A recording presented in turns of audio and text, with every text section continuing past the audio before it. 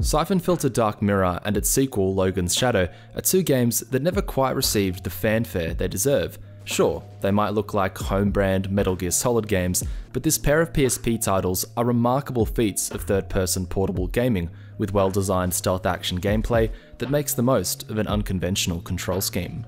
It's a polish and pedigree you'd expect from first-party Sony developer Bend Studio, who after a 7-year release drought have finally delivered the goods with Days Gone, a zombie-filled bikie simulator that's equal parts The Last of Us and Grand Theft Auto 4 The Lost and Damned. But before broken wheels and shattered skulls, Bend cut their teeth on portable perfection, producing 4 fantastic handheld adventures. Their return to the franchise they themselves created back in 1999, however, would prove the most obscure and underappreciated as time would pass. This comes despite their more than impressive review scores at their time of release. Fu però proprio l'esperienza su PSP a permettere al team di Вначале мы должны его защищать от врагов. Вроде, казалось бы, это только добавляет. 2005's Dark Mirror in particular was lauded as the first PSP title to overcome the console's notorious lack of a second analog nub, a limitation that would have easily scared away most developers from attempting third or first-person control. Achieving even a passable degree of accuracy with just the face buttons to guide you even today seems like a far-fetched and counterintuitive prospect, but Dark Mirror compensates with forgiving enemy hitboxes and remarkably tight aiming controls that, once adjusted to, make popping off headshots a breeze. Short and sweet levels make Dark Mirror the gold standard for portable design, catering to both quick and extended sessions of play.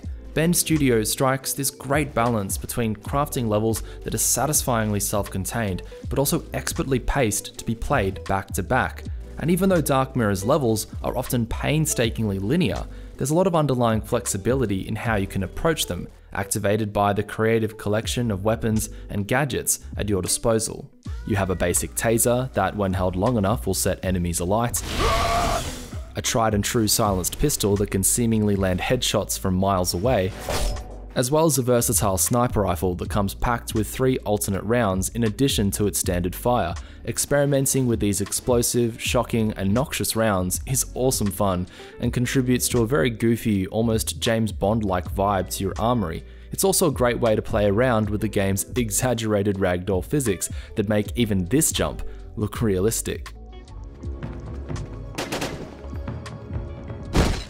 Given the small screen size of the PSP and the occasionally wonky controls, the enemy physics do a great job of selling the impact of your actions. They're also just incredibly silly and prove that Bend Studio cared much more about fun gameplay than achieving anything resembling realistic death animations, and Dark Mirror is so much better for it. But you might have noticed this gameplay you've been watching in these minutes of your life that you'll never get back has been pretty action heavy for a series so entrenched in an espionage aesthetic. Well, the truth is, Siphon Filter was never really a stealth game, despite projecting this under the cover of darkness motif with dim lights around tables strewn with dossiers. The reality is that when protagonist Gabe Logan loads into a level, chances are the enemies have already been alerted to his presence and it's time to start shooting. Stealthy approaches are an option in Dark Mirror, but once you get spotted, there's no turning back. Not just that, but all opportunities to attempt an undetected run through a level are set firmly by the designers. But some levels do provide a bit more flexibility than just a binary stealth or action approach, like this later level set in a Russian mansion. You can take the obvious front entrance and steamroll through goons, or ascend the building's exterior and take out your target more covertly, until it all just descends into a shootout anyway, but it's nice to know that multiple approaches are an option. Dark Mirror's sequel, Logan's Shadow, arrived in 2007, which is probably why it's the lesser known of the two titles, despite, in my opinion, being superior. There were just too many groundbreaking games in 2007 that it's not surprising a PSP exclusive would fall well under the radar. You can barely list off 2007's best games in one breath.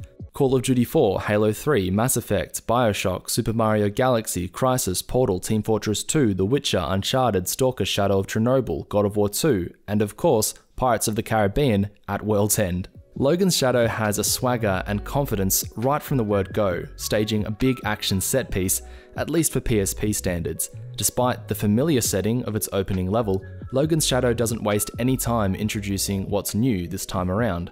QuickTime events don't exactly get the blood pumping, but the much improved visuals are a plus, and the new unique swimming mechanics help separate Logan's Shadow from its precursor. There's only a few levels that make full use of the mechanic, but they're without a doubt the best part of the campaign, which sadly takes a turn for the tedious in its closing missions. This is the only level in Logan's Shadow that's entirely underwater from start to finish. You do return to the same environment later on, but at that point it's just the same level with a boss fight. Regardless, it's the best part of the game. Your underwater harpoon weapons are so satisfying to use and really play well with the ragdoll physics, and the verticality of 360-degree movement makes these combat encounters the most dynamic of the entire series. It's a real shame Bend Studio didn't utilize water in each and every level to wring every last drop of potential from the feature. I mentioned the later levels of the campaign being a bit boring, and that's almost entirely because I just wanted more water levels. It just felt like a missed opportunity to not design the entire game around them. But thankfully, what is here is fantastic, and even when you're not fully submerged, some levels make use of a dynamic water system that if nothing else adds visual variety to environments and showcases Bend Studios' then mastery of the PSP hardware. Logan's Shadow also continues Dark Mirror's trend of open-ended level design. In one mission, you're imprisoned and interrogated and can either break free via mind-numbing button mashing or be knocked out and escape your cell by killing and stealing a key from a guard. The level eventually syncs up and plays identically from there on, but it's a nice wrinkle that adds genuine replayability and shows just how much effort Bend Studio consistently invested in these titles, and it's this kind of eye-for-player experience that I think separates the studio from most other developers.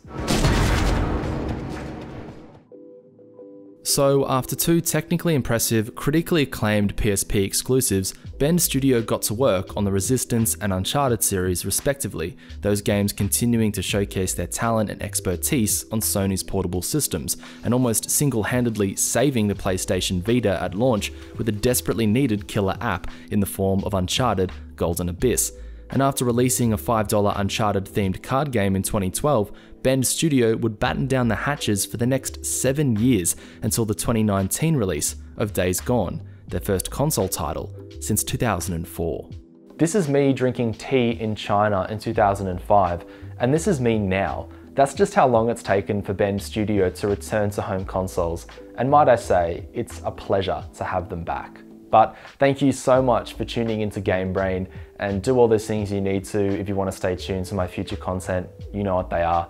And also let me know in the comments below what underrated game you think deserves more love. I'd love to hear from you. And I'll see you next time.